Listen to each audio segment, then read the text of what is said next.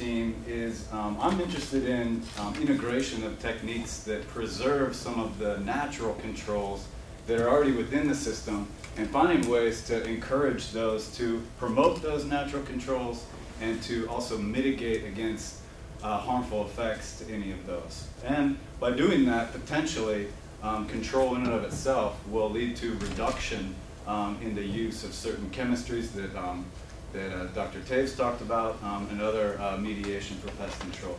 So one of my, so the big slide here, which is the take-home, is that in the grand scheme of things, insects are one of the most diverse animals on the planet. And if you take account of these insects, for every one pest species that we find out there, there's at least 1,000 more that are either beneficial or we have no clue what they're actually doing out there. So my doors are open right now, and I urge you, if you're out in your fields and you see something that you haven't seen before, especially in terms of insects and predators or whatever, please bang on my door. We have weather changes that are pretty amazing at times. Some years we're going to see some things we're going to see others. And so monitoring those things are definitely of interest to me. So please come and visit me anytime. So we catch new types of insects that are in the environment, and we can begin to understand potentially their function, because we don't know. In this general thing that these insects are diverse and most of them are beneficial, what are these benefits that they have? Well, they support wildlife. Pollination has been a very important one in the landscape. They're major components of human diets in some areas of the world. They return nutrients to the soil, and they help in moving nutrients and availability of nutrients to plants. And they regulate pest populations. And some of them, although I won't present data on this today, are also part of a huge group of insects that eat seeds and weed seeds and contribute to that aspect of biocontrol. So then the question is, well, what kinds of things help support these benefits? And some of the patterns, the general patterns, is that greater insect diversity usually provides greater levels of services. One of them is pollination. If we take a, I'm not isolated over there. If we take a sample of the amount of semi-natural habitat, that is habitats that are grassland or forests or hedgerows, the amount of that in the landscape in our agricultural fields, and we look at the amount of bees in those landscapes, we see a significant more bees in those areas, and that also corresponds with diversity. So pollinators and pollination are definitely related to preserving some natural habitat.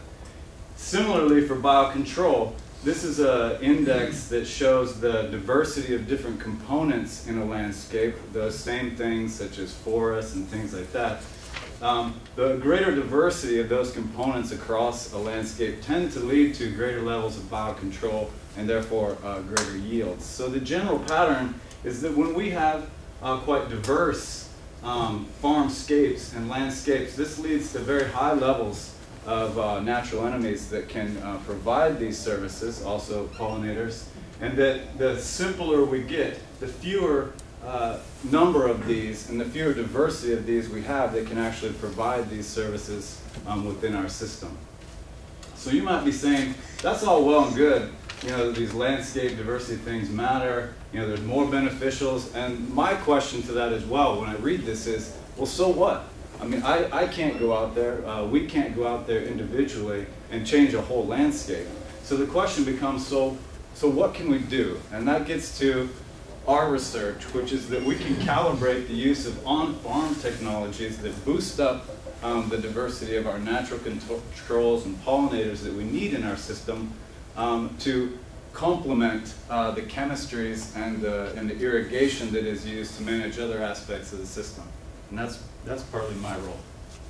So to begin studying this in my first year here at University of Georgia, we looked at a system, and one way that you can go about managing this is through the types of tillage that's used, and then the types of cover cropping that's used. So by using reduced tillage, some of the patterns that we've seen so far is that you can decrease disease, erosion, nutrient loss, weed pressure, and disturbance, because by having a cover crop in place, these hold the soil. They're going to provide cover and things on the soil, and so some of these things are reduced.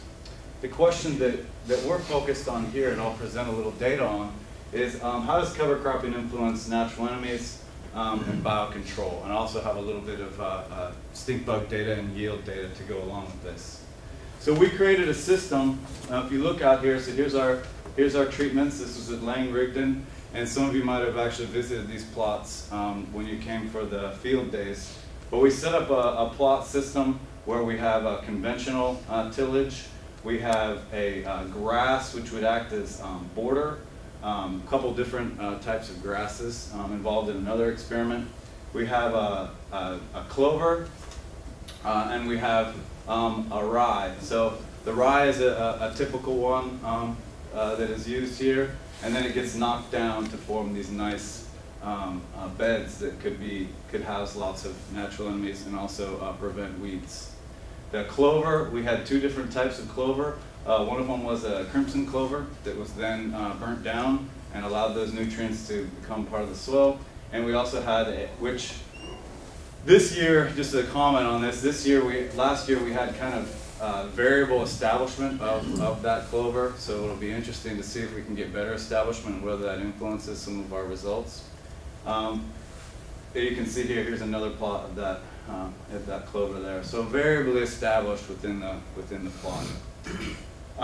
We also had white clover, which established quite well, and I don't have a picture later in the season, but this technique is also used in corn, and you can get very nice stands of white clover growing throughout the season within corn.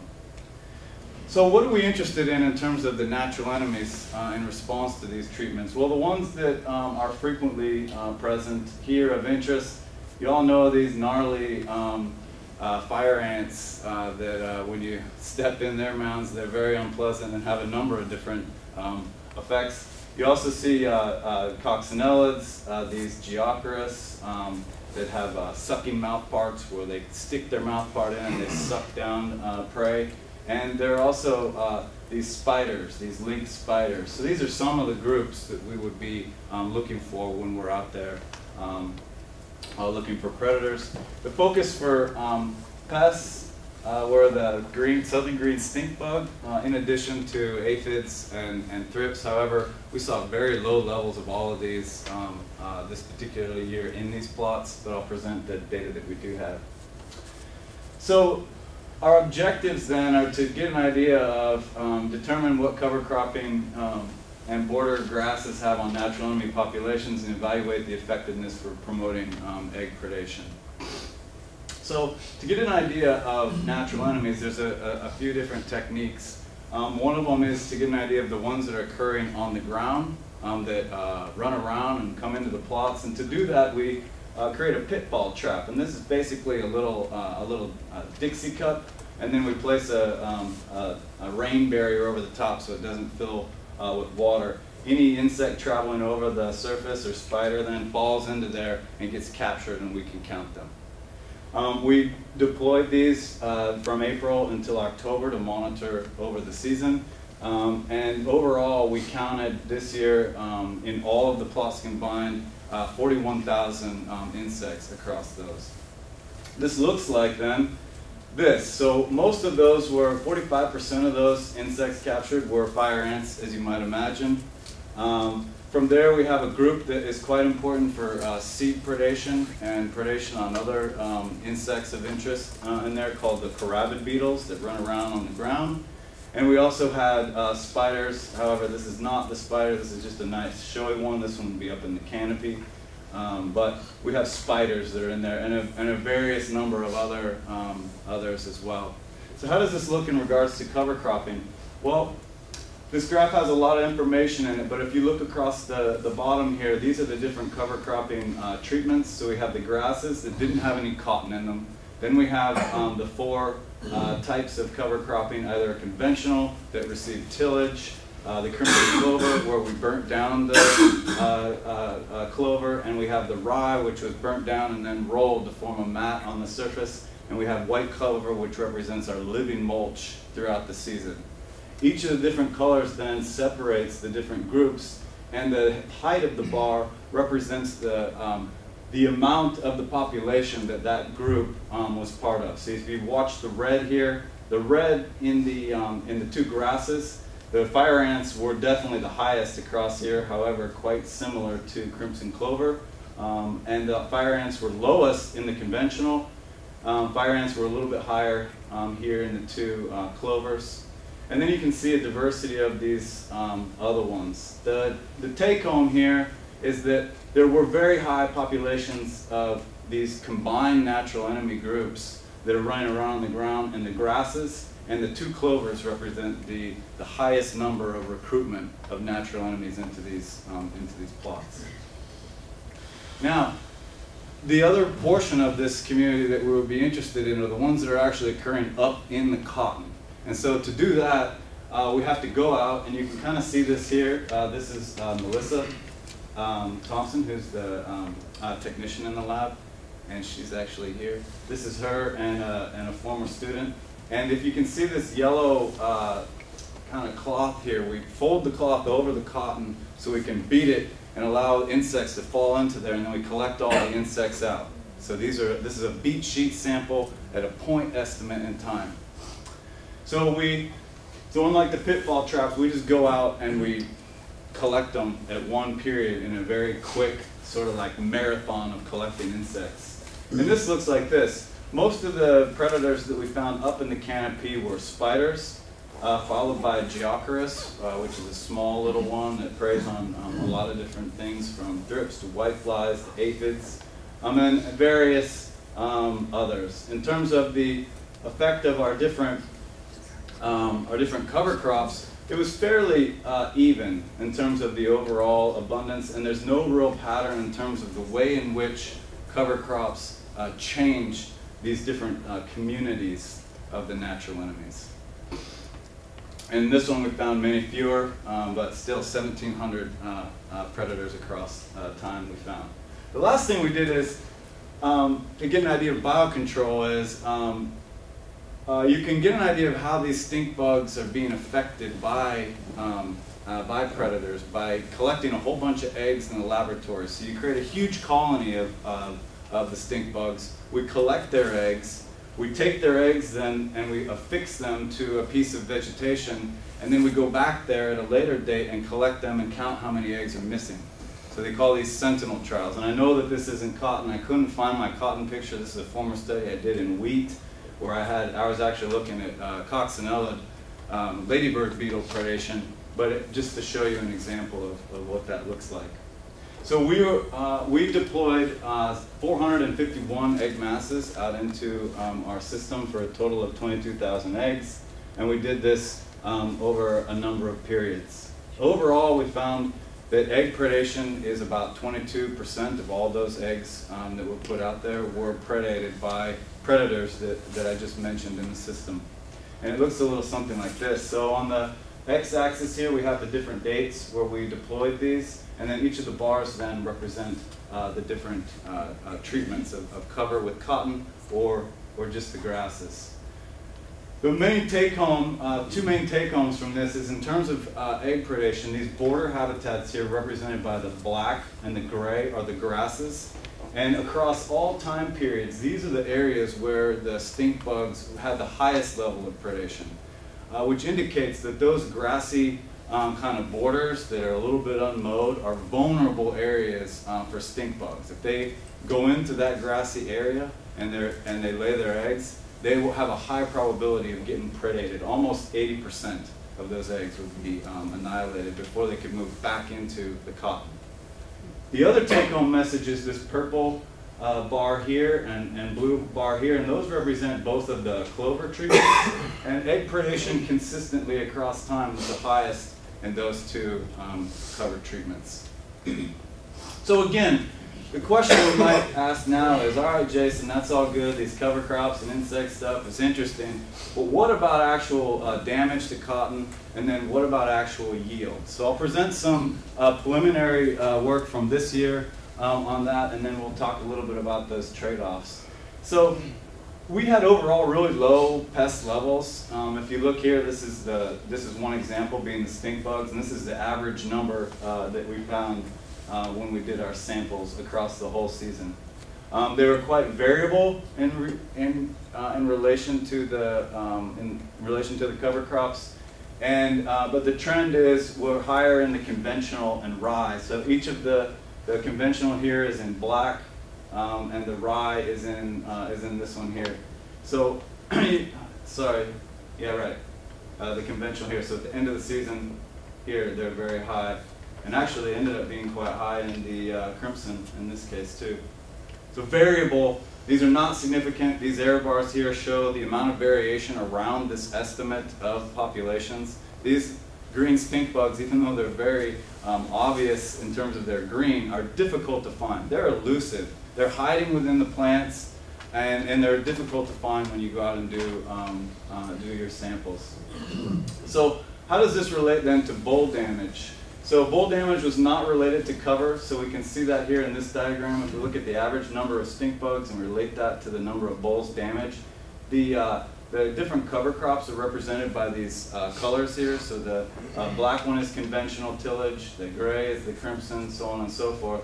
And then this line here represents the correlation between the number of stink bugs and boll damage. There's a positive correlation, and that is if you see more stink bugs in the field, you get higher damage on bolls, which is a pretty intuitive result.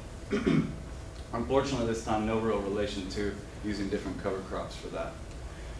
So the last thing of interest is how does this then relate to the actual yield? And the yields were pretty similar across each of the cover crops. So we have conventional, crimson, and rye here. They were the lowest for the white clover.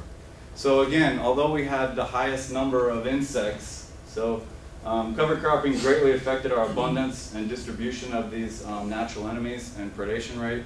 However, there appear to be trade-offs at this time in terms of how these have positive effects on our natural enemies, and then those corresponding biocontrol services, and the actual yield that we get.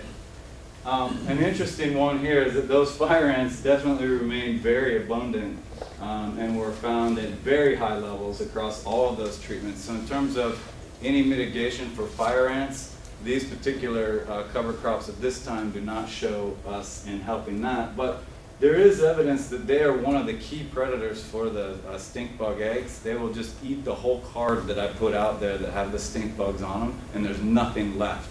And that's evidence that it was fire ants that just destroyed our egg masses. Kind of the closing, why is this important?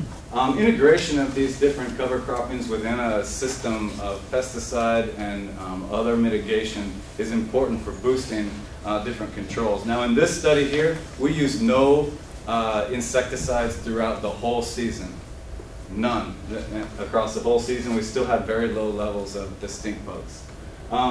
Preserving wild habitats can increase the controls and natural enemies in the system. And I just want to point out a few things from a part of my other program, and that is I'm working with the USDA on border habitats and how to promote those in effective ways, and we're a ways off from a design. But down in Attapogus, we've established some border habitat plots that have a flowering border adjacent to cotton, looking to see how having a border habitat that has these different plants in it may influence the natural enemies and promote pollinators in our total landscape. So here's another example from the side. This would be a little small plot, the cotton on that side. And then the types of insects you might find in there is this really nice little bee here. So with that, I'll just again thank the University of Georgia for bringing me here, support from the Cotton Commission, a whole bunch of people that helped on this project, and the graduate student that was appointed to this, Marissa Verde, she presented a small portion of these data at our big meeting for the Entomological Society and won the President's Prize for her cotton work this year. So with that, I'll just say thank you and any questions.